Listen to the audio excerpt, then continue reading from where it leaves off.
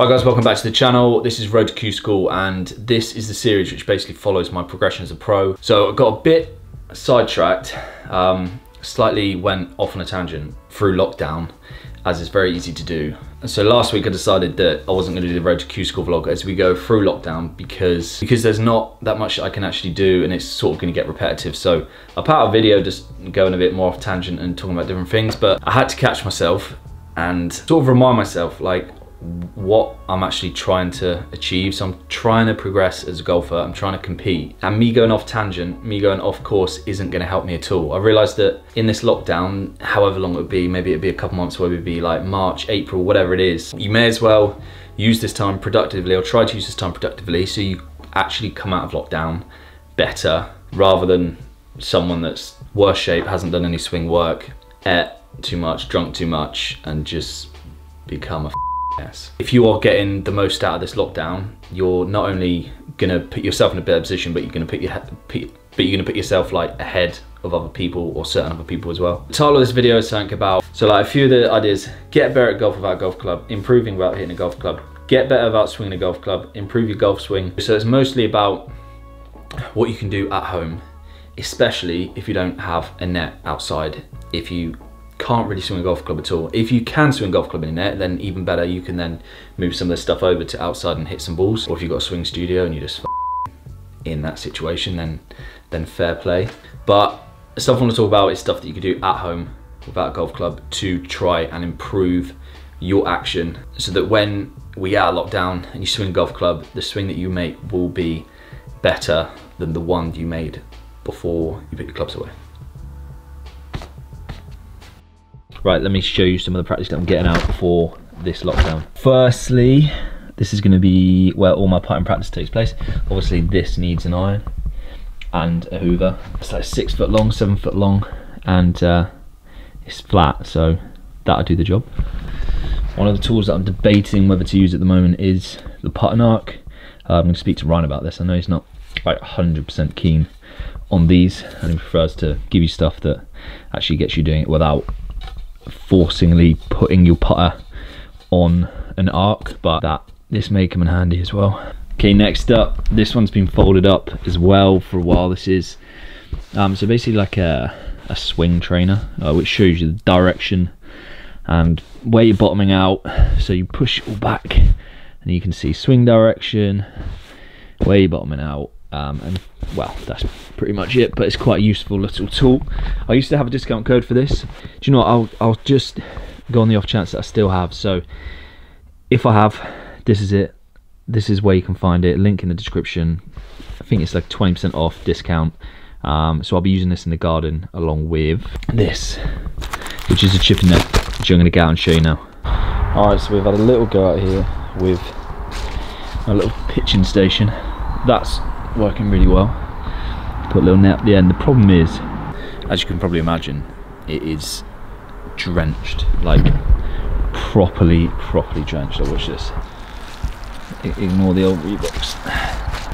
And then literally one lot of balls landing on the grass is just caked in shit.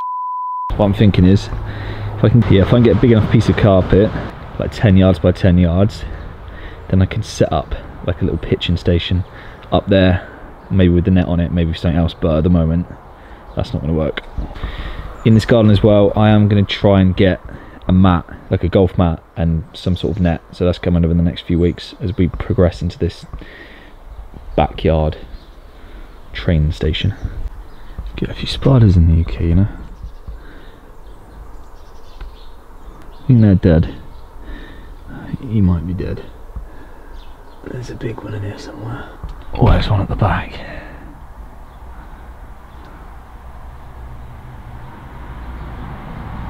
He's a big one. People in Australia watching this like, I don't think so, mate. Honest man, I've been spending like 5 hours a day on it. It's so addictive.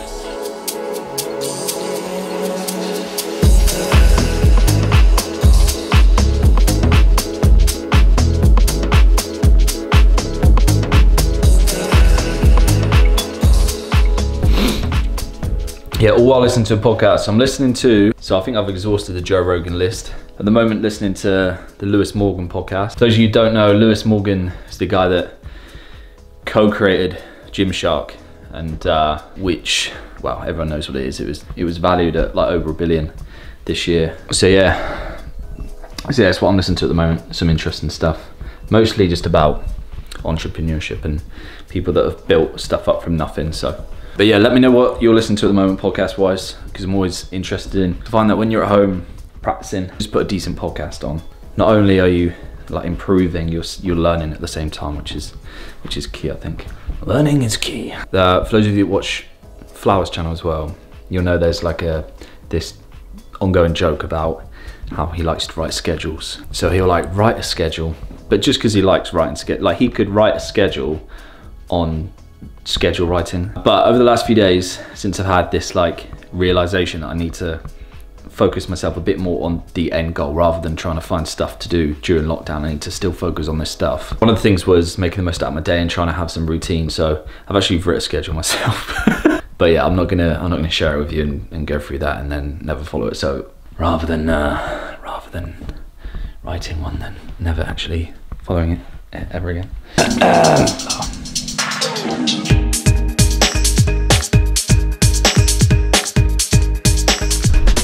Alright, before we start talking about dry gel, let's I just want to show you this. So for those of you wanting to make a few changes over this lockdown period, head to my website if you're interested in online lessons. So it's jameswiltshire.com, link will be in the bio. It doesn't look like this. Why is it so whited out? Yeah, links in the bio. Just head to the website, click online lesson, and the price is $29.95.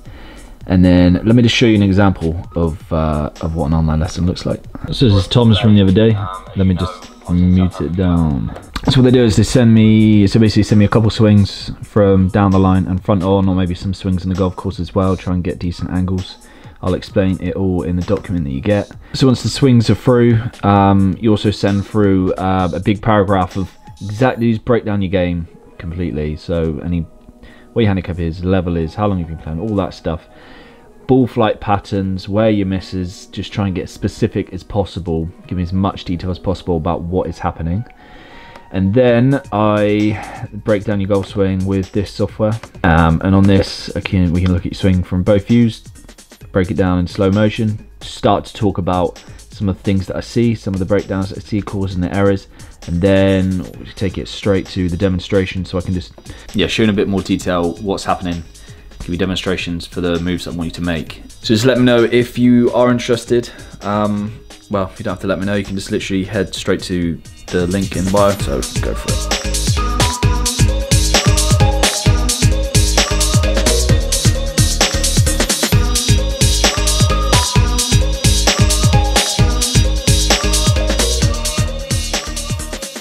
The stuff I've done with Ryan over the last year is been to steadily work out some of the things that cause inconsistency. Not like trying to hit like a perfect model, we're just trying to improve some of the things that lead to inconsistency. So my biggest things were, firstly, I got the club up quite high. That was one of the things. I got off the ball quite a lot. So off the ball quite high, and then that led to me early extending. So from here, I mean, I've explained this quite a lot of times before, but quite high off the ball, and then a drive, early extension, and a flip. That to produce quite a lot of spin, quite high ball flight, and just generally relied on quite a lot of timing. So it's not the type of golf swing that is going to be consistent or that consistent day to day. It's not like there is a perfect answer, but you can definitely make it easier. So we steadily work towards getting more central, so less movement off the ball, trying to get better movement in the lower body as well. Posture is always something that we check up on as well. I mean, last year I'd always be like in this position here where there's loads of space, I'm on my toes, glutes are stuck way out, so we try to get in a much more balanced posture, which I'm finding a lot easier to hit the positions that I need to hit, because when you do start like this, it just encourages you to get this way. So that's definitely helped improve my posture. The drill that he's got me doing at the moment, in fact I'll show you. So unfortunately I haven't got the band And this band, which is obviously a lot more flexible than the yellow one that I'm using here. But the idea is to get that hip moving correctly, nice bit of squat, and then this move here, where you see the shoulders are retracted as you go through. That keeps the arms in front of the body, so it's correct movement of the lower body, and then feeling like the shoulders are back, and you turn through by getting that left hip out the way. So my old move would always be a throw and then lose the shoulders, but you're trying to, so you can get into this position here where you can just turn and rotate through, keep your shoulders back. The club stays in front of you, means the club face isn't doing this, which means you can just literally turn and rotate. Now before I went to South Africa, we were in a lockdown still, and I had like a 1 week period in which I didn't swing a golf club, but I did work on some of the dry drills that I was working on, which at the time were literally just in the mirror, by the way, which is the giveaway in the thumbnail. That's a mirror, that's all you need. So I was in the mirror, just making sure that I was staying nice and centered. Let's get my spine extending properly and then moving correctly. And I just went through that most days for like 15 minutes, just ingraining that movement, trying to see it and then feel it, and just doing it over and over again and trying to change the movement patterns. So then I went to South Africa to caddy for Steve for 3 weeks to pick up a golf club. And then when I played him, my swing in just that week period, it actually made some quite nice changes. If I wanted to create like a perfect scenario on changing a specific move in the golf swing, I think more of it would be doing stuff without a golf club. So I guess you can look at lockdown, if you're serious about your golf anyway, you could look at it as, you know, a chance to take a break, to get into bad habits, to do stupid shit. It probably is the perfect time to change or modify or just improve so that you can come out of lockdown and actually play better. Obviously we've got the season coming up. At this time we're not actually allowed to play golf unless you're in Scotland, and it's probably snowing anyway, so you're probably not on a golf course. So this is actually the best time to change your golf swing. Without access to a golf course, you're not going to be playing, so that's not going to get in the way of you trying to make changes. You can just do the drills that you need to do at home, maybe hit some balls in the garden, and actually come out of lockdown better. The way I like to do it is have a mirror, watch myself do the movement nice and slow, get a feel for it, and then sort of take the mirror away. It's just a case of like repetition, doing the right reps and doing it nice and slow and controlled, and then slowly working that into a golf swing and then hitting golf balls. Let me know below what we want to go into more detail. Obviously we've got fitness stuff to do at home, which I'm doing at the moment, overspeed training, which can be done for free. Other stuff, just let me know, leave comments down below. I hope you enjoyed it. Thanks for continuing to watch. The people that are watching the channel, thanks a lot. We will be back on the golf course very soon. Already coming up with some big plans for 2021 as soon as we can travel. We've got some travel content that I'm going to be doing with a videographer that's going to be like up in the game massively. And I look to play as many good people as possible this year, as well as document my tournament golf, so tournament rounds, and also do this behind the scenes stuff as well. So thanks for watching, and subscribe. This has been more serious, isn't it? Like more professional. Thanks. Let's not ruin it now. No more impressions or any of that shit.